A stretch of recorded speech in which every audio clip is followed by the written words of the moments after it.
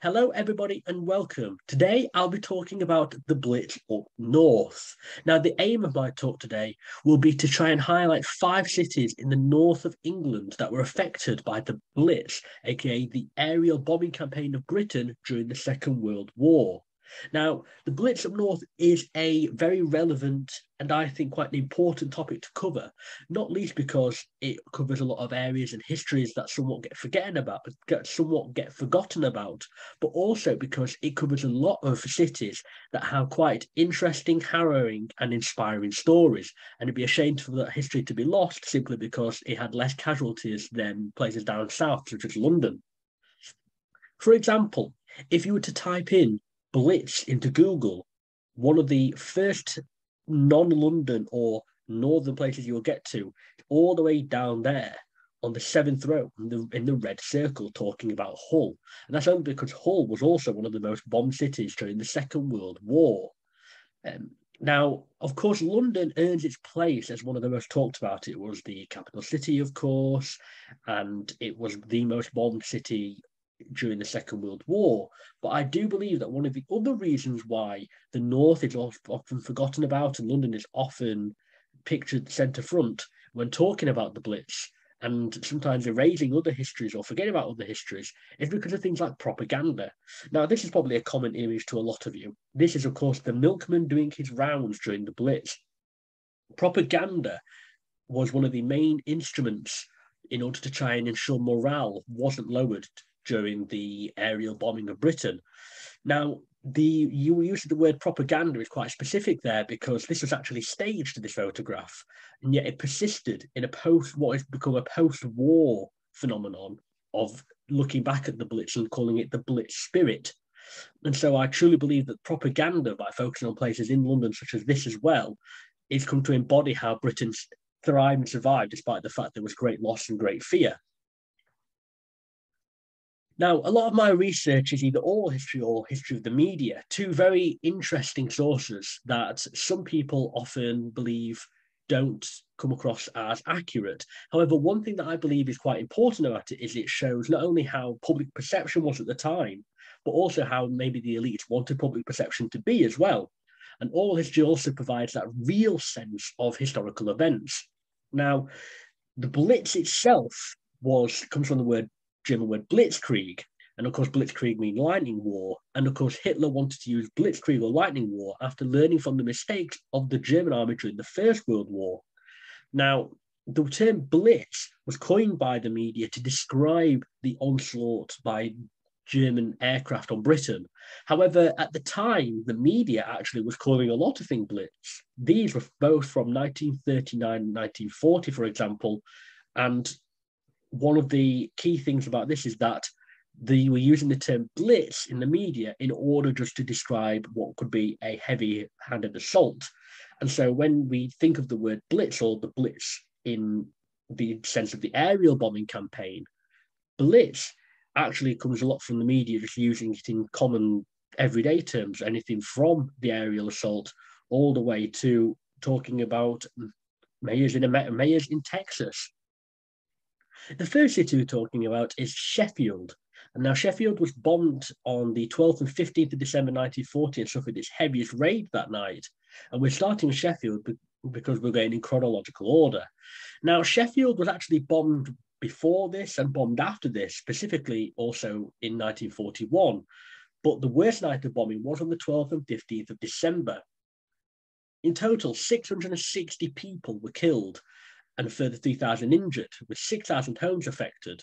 Now, the reason these figures are so high for what was an industrial area was because Sheffield was a mass producer of steel. In fact, for the first 18 months of the war, the one drawn hammer in the country could help make the crankshafts for the Spitfire engines, and that was located in Sheffield. However, on the night of the Blitz, the area over the east end of the city, which was the industrial area, was supposedly quite cloudy.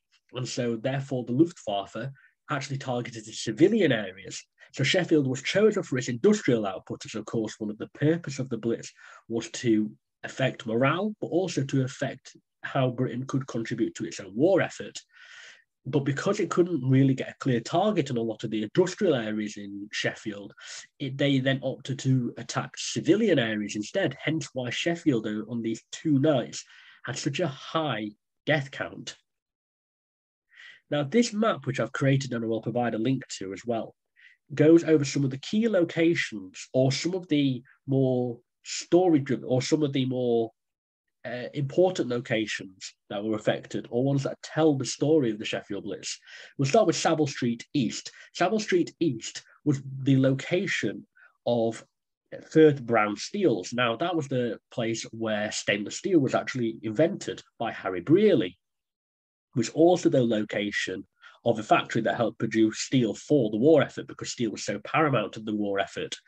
It was also the location of the only person to ever be knighted in a factory, supposedly, as Alan Grant, who was on the honours list for that year anyway, was knighted when King George visited Sheffield in January 1941, saw that he'd managed to get the factory back up and running because while civilian targets were hit, so were industrial areas, and knighted him there on the spot on the factory floor.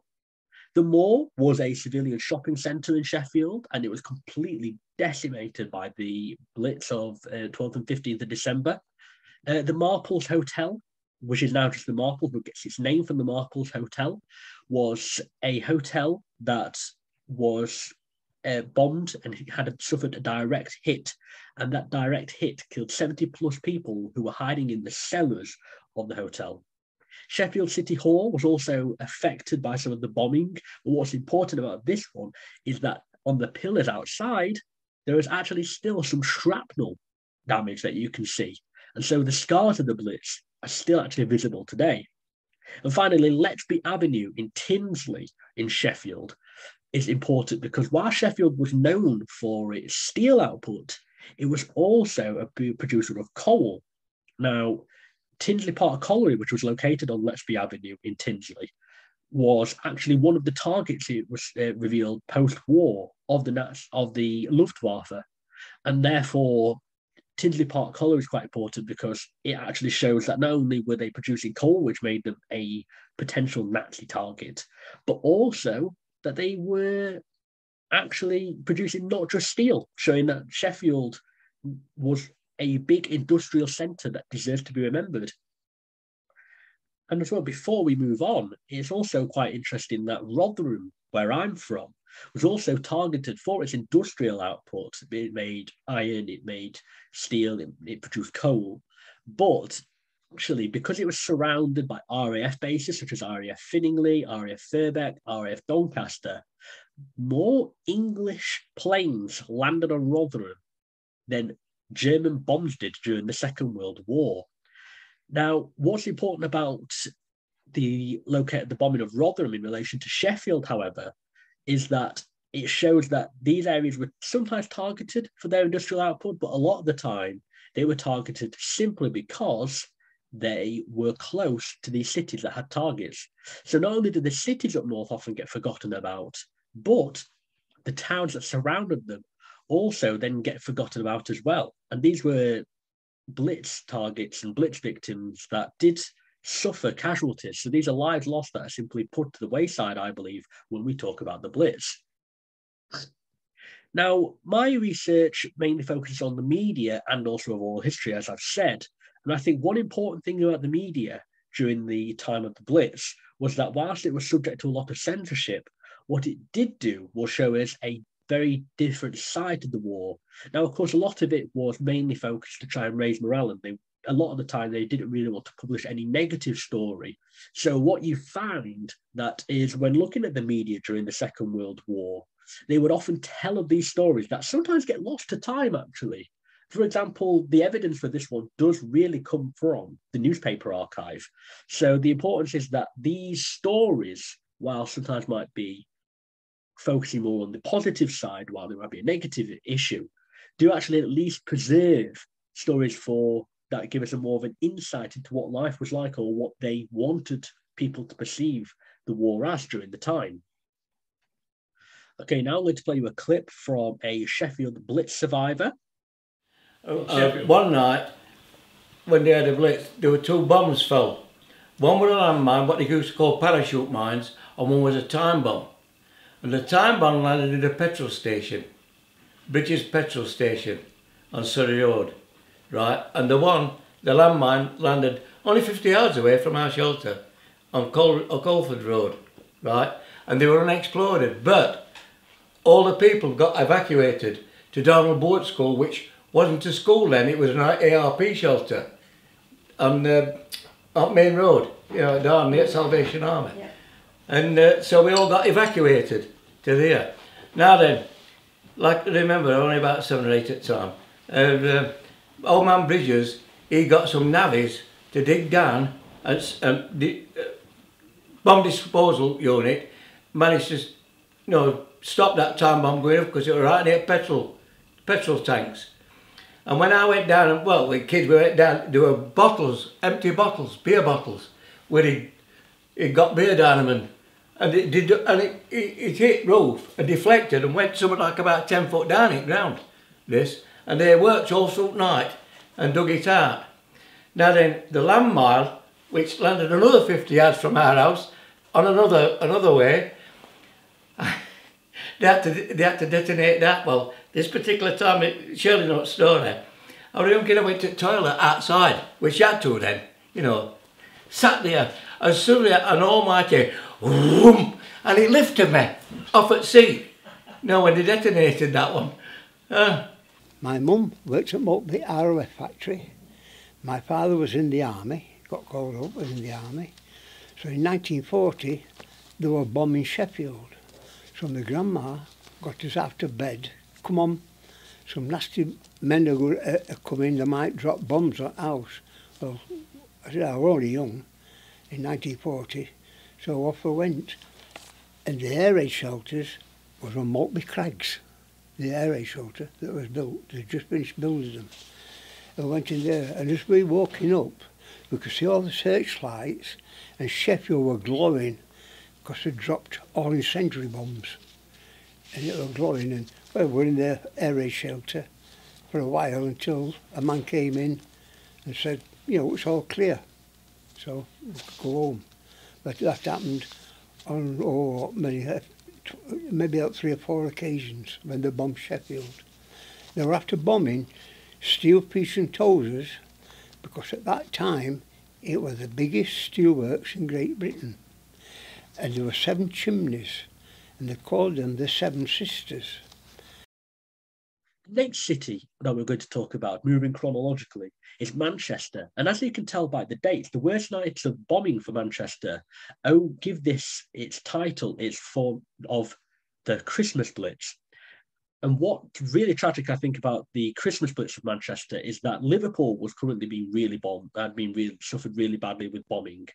And so a lot of the fires actually caused a lot of extensive damage that couldn't really be put out as firefighters were busy elsewhere.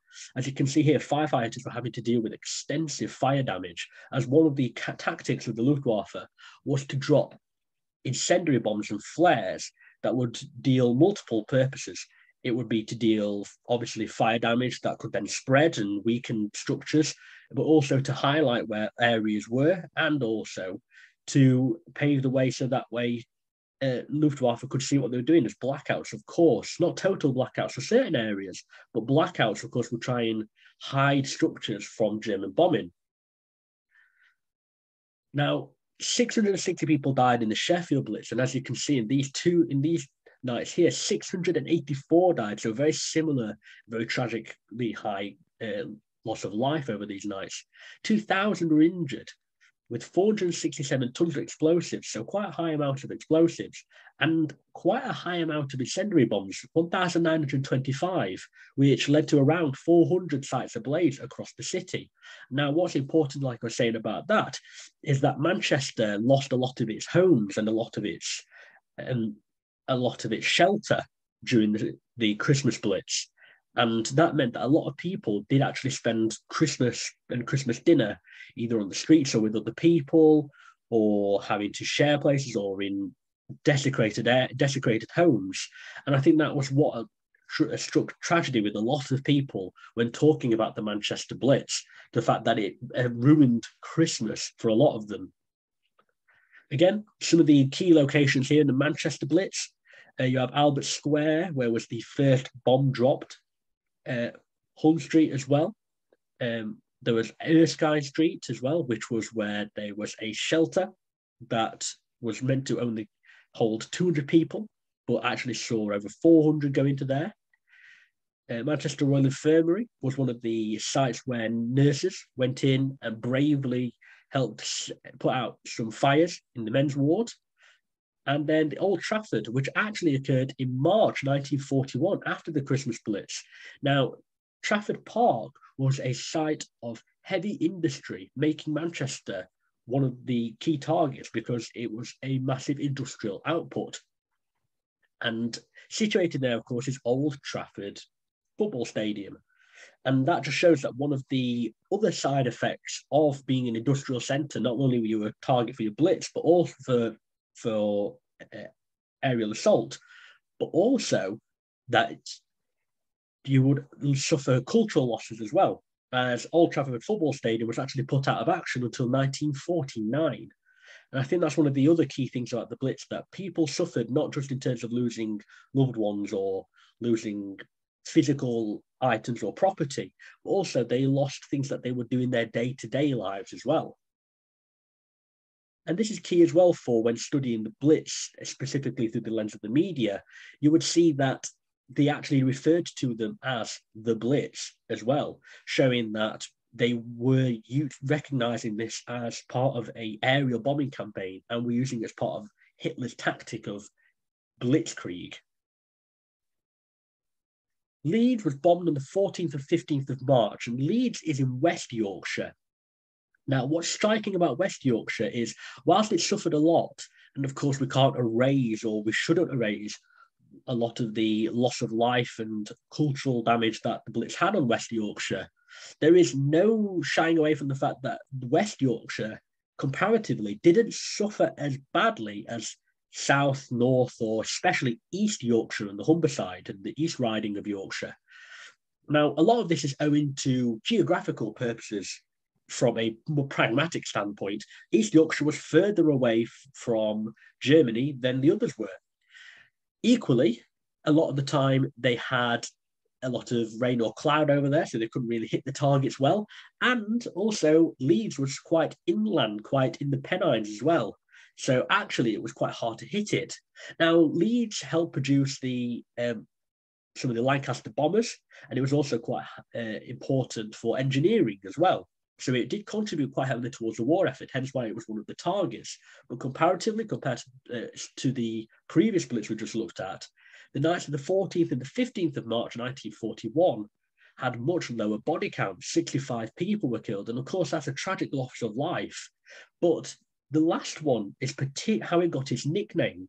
It had 25 tons of explosives dropped, which earned it the title the Quarter Blitz.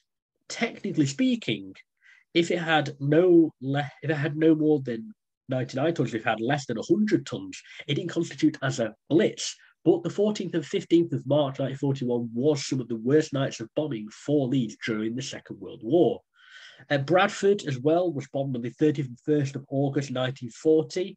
And even though 100 bombs were dropped on it, there was only one fatality. But what is important with Bradford and with Leeds, for example, is that it was the cultural losses, the cultural damage that meant a lot. Leeds Museum, Leeds Town, Leeds Hall was also affected. Bradford lost one of its oldest shops, for example. Huddersfield was also affected. And a lot of these were targeted because of their industrial outputs, but frankly, it was the culture side that actually was impacted. We can see that 5 of the key locations chosen for Leeds was Marsh Lane, for example, where on the 1st and 2nd of September 1940, Leeds suffered a major bombing campaign, which is actually before the Blitz campaign started in the 7th of September 1940. Leeds Town Hall, again, on the night of the 14th and 15th of March, suffered a major raid, and it was one of the cultural sites that was impacted. And as well, Park Row, where the museum used to be, suffered a lot of cultural losses when the Egyptology, some of the animal sections were completely damaged. Leeds Bradford Airport, which today now sits further up, was affected because it was used to be RAF Yeadon, and it was also a place where they produced the Avro Lancaster bomber. And one of the key parts about that is it shows why Leeds was so important to the war effort, but also why that made it therefore a target. And of course, where it says Leeds on the map actually means Leeds train station, because in 1943, Leeds held what was called a Wings for Victory campaign, and a lot of other cities did as well. And it was about raising money in order to buy aeroplanes for the RAF.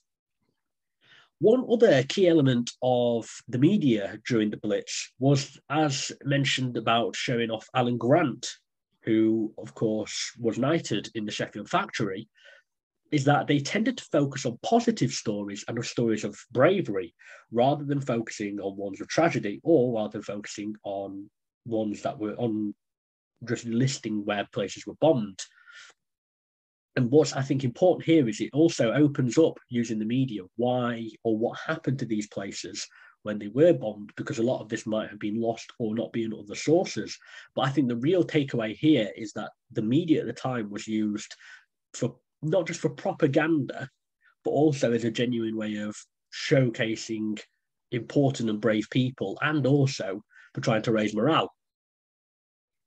Now, Newcastle, which is the furthest northern city we go to, was quite extensively bombed throughout the war. Now, the 25th of April 1941 was not one of the heaviest nights of bombing for Newcastle, but what made the 25th of April important was that it was the one during that time of the Blitz period, from the 7th of September 1940 until the 11th of May 1941.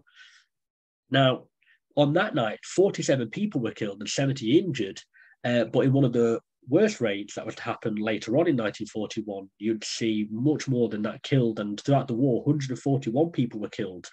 And surrounding areas such as Jarrow and South Shields were hit as well, which again highlights that location and output made them a target, but also just being around these industrial areas also made them a target as well by proxy, which to me just shows that we should make an extended effort to remember these places, because they lost a lot of lives and were hit by German bombers simply because they just happened to be near a major city.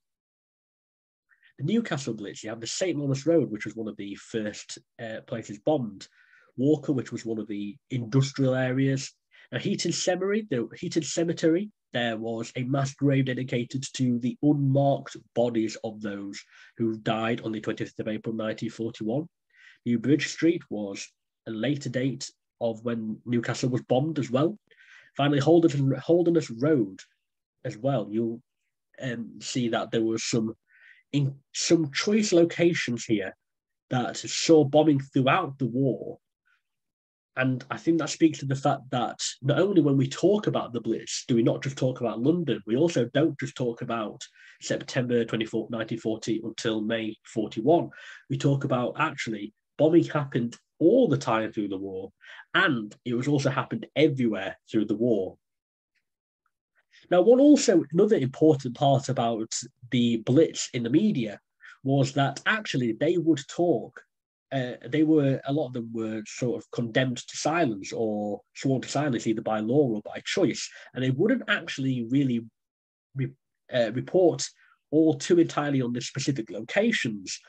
What they did report was the German High Command Communique, or the Wehrmachtbericht, or the Wehrmacht Communique. And that was a arm of the German propaganda machine. And what that would say is that these areas were bombed in England, and it would announce that to the world in order to say, look, we're bombing your areas. And a lot of the time, British media would say that the Germans claimed it, so that way they weren't actually admitting to the Germans that they did it, that they actually hit them, but were reporting on the places actually hit. And so the importance of this really to studying the Blitz is that it shows that actually they could report accurately in some areas, but it mainly had to be by kind of admitting it or saying that the Germans claimed it in order to do so. Now, of course, we come to one of the most bombed cities throughout the war, Hull. Now, 7th, 8th, and 9th of May was some of the heaviest times of bombing throughout the war, but by no means were they the heaviest by a long stretch. There were other times in 1941 as well when you saw 90 people or 140 people killed. In fact, throughout the war, Hull had an awful body count with 1,200 people estimated killed. 90 to 95% of its buildings were damaged, and 152,000 people were left homeless, which was nearly half the population of Hull at the time. Hull was so heavily hit for specific reasons. It was strategically important to England and thus had to be attacked by the Luftwaffe because it made it such a valuable target. It was great for shipbuilding. It was a port city.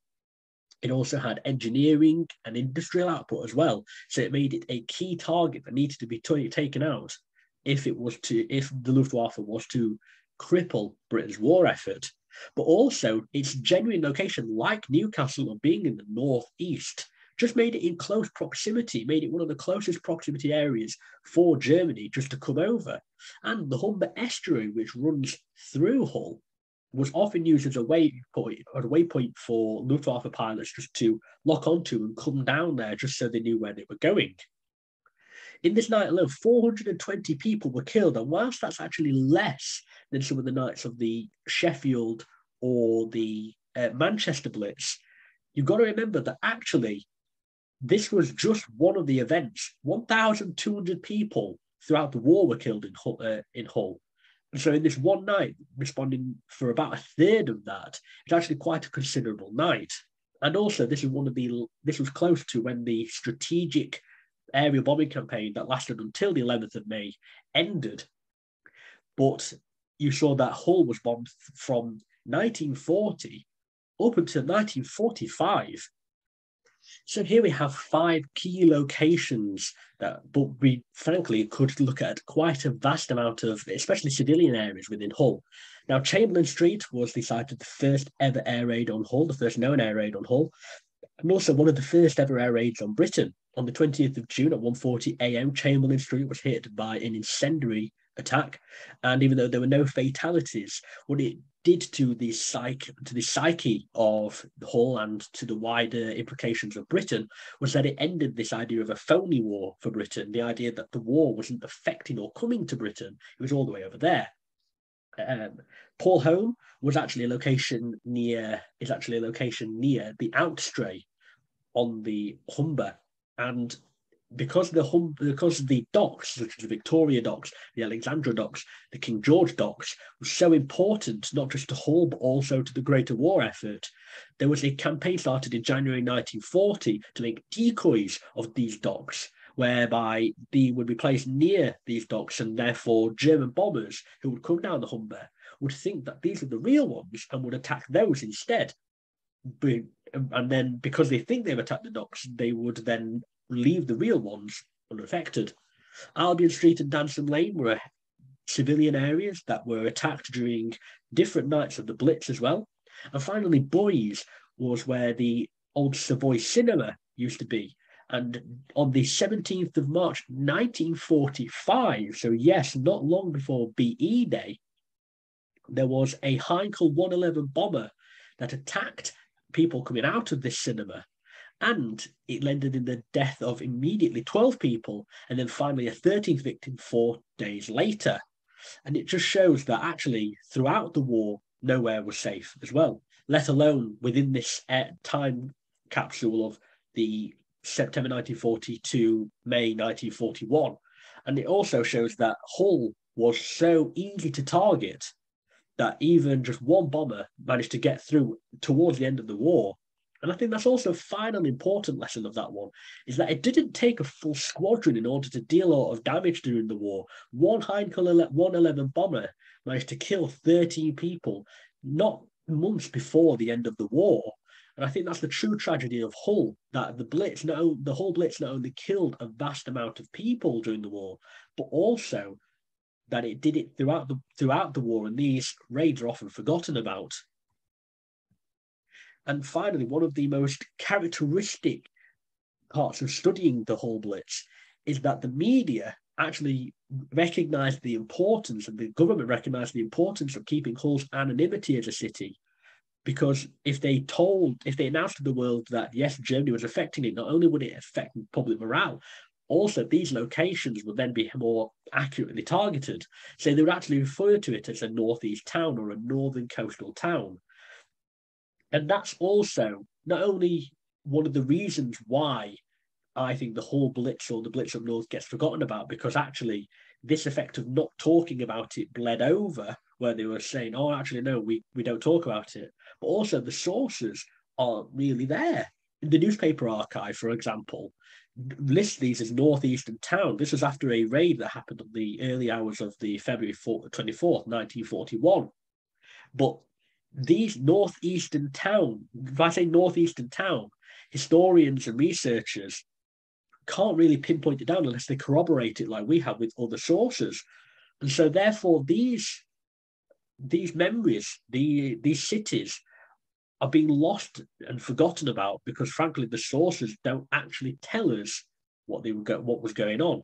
But it's important to study the media in this rate because in this way during the war, because it actually shows us that not only were these cities important, but also that the media kind of had it hand tied by law, but also by its devotion to the war effort. And I think that's why studying the media, the Blitz, is so important. It explains a lot about how they wanted the public to perceive the war, but also explains a lot about how we remembered the war. I lived on West Parade, and one night we were in the air raid shelter, and a bomb dropped at the top of West Parade, at the bottom of West Parade, near the school, Thomas Stratton School. And I nipped out the air raid shelter to have a look, which to my mother's upset, and there was a blaze. So I went back in and told all the kids in the air raid shelter that the school was going up, so everybody was really happy, you know, full of joy. And the following morning we went out, and there was the school, still standing there, bravely, and the Germans had hit a much less strategic target, a woodyard next door. So we were back at school again. We had relatives who lived in East Hull, and Garden Village was in East Hull, so we had lived there. Now we're in North Hull. But you could have got round the edge, except there was no lights. There was no street lights there, and the roads were more or less country roads around the Sutton area, and so you used to go into town and out again. So yes, we saw damage. And what was it like, the damage in there? Just piles of rubble, really. They moved it very slowly. It was moved. It was piled up down Priory Road, and in fact now it's a hill which very few people know just what it is, but it's a grass-covered mound of rubble from the city of Hull. And so that rubble would have been cleared from the streets under there? Yes, it was cleared from the streets. Not so much from the sites, the bomb sites, but from the streets, because you needed access. And where is that mound again, sorry? It's off Priory Road. Priory Road. Yes. We lived the block of houses between, I was at one end of a block of houses, the other end was the chapel, big building. And if I went out the back on the night of the Blitz, I remember going out, and I'll never ever forget this, that building, big grey building, was blood red. Absolutely red with the reflection of the fires from Hull. It was absolutely amazing. They were concentrating the bombing on Hull, trying to bomb the docks and all like that. And as I say, I remember I said I'd have a tin hat on. I was out, I don't know that it was that particular night, but I was out one night with my dad and we were watching things, and all of a sudden there was an almighty bang, and we went and had a look, and a piece of shrapnel had come down and hit the dustbin lid and punched a hole in the dustbin lid. He said, now, and that's why you wear your tin helmet. We lived in a very small house, and a bomb hits the few houses around direct. We were, you know, in those days, parents thought that the big solid oak table, and we always went under that when the sirens went. And everything was destroyed except that table. We were saved. And so we were all shipped off to my grandmother's, who had an aunt living there, and another daughter also bombed out with 3 children. We had fun alive, 6 in a bed and all this. And we gradually got back on our feet, but we came out of bombing with nothing. As a child, we were never scared. We didn't, I mean, the fact that we were pulled out of bed and a blanket round us and went to next door's garage with other people there, it was all fun to us. And of course my dad was away in the army. We saw my dad once in 4 years, and my mum got pregnant with another one of us. And yeah, as children you don't realise the seriousness of it. Finally, we're going to listen to one other Hull Blitz survivor who talks a bit about his experience, but also does speak to this notion of, well, actually, why have some northern areas been forgotten about? Now, of course, this does not mean we have to then take focus away or disregard some of the more known about bombings and the people who lost their lives in it. There's still plenty of research to be done about that. But it is an important thing to say, well, actually, questioning why the narrative of the Blitz often negates quite a lot of northern cities. Not on our shelter, on Mr. Tennyson's shelter next door, but one that way. You could see, because they had concrete over these steel things as well. And you could see the bullet holes where a German plane had, you know, machine gunned it. South Coates Lane, Holness Road, they got heavily bombed. And my Aunt Lily, they got so fed up of it, they came to us, Ellerburn Avenue. And they stayed a couple of nights. Well, then, I mean, your back kitchen, and then there was like a closed bit, like an alcove with a door on. And we used to put my brother's push bike across. Well, when the sirens went, you would have to take the bloody bike out, unlock the bloody... And my Aunt Lily said, I'd rather go back home and be bloody bombed than trying to get out of here to the shelter. Say, London and Coventry. Coventry was a one-night bloody raid, but it got the cathedral. We was the most heavily bombed city outside of London. And in Northern Cemetery, there is a mass grave. There's 2 mass graves.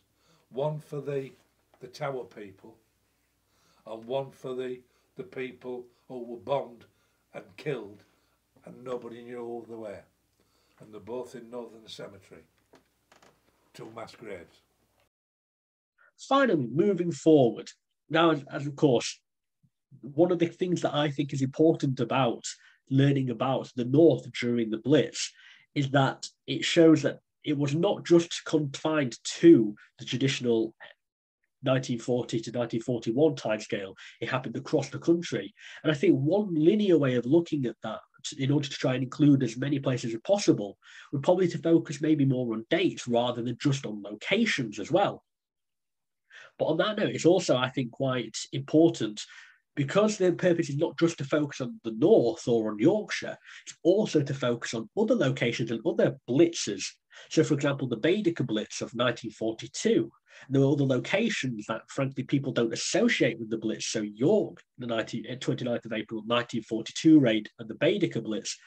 Also, you had places like like Glasgow, Aberdeen. The Isle of Wight was also targeted during the Second World War.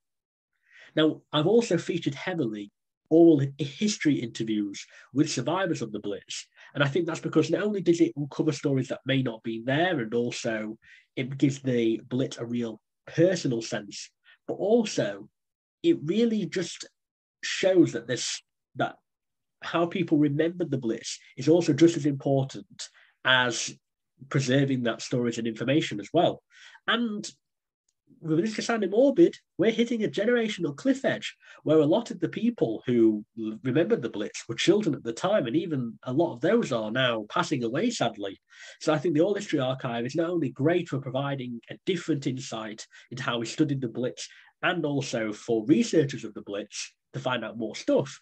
Also, it's our duty to try and preserve those memories.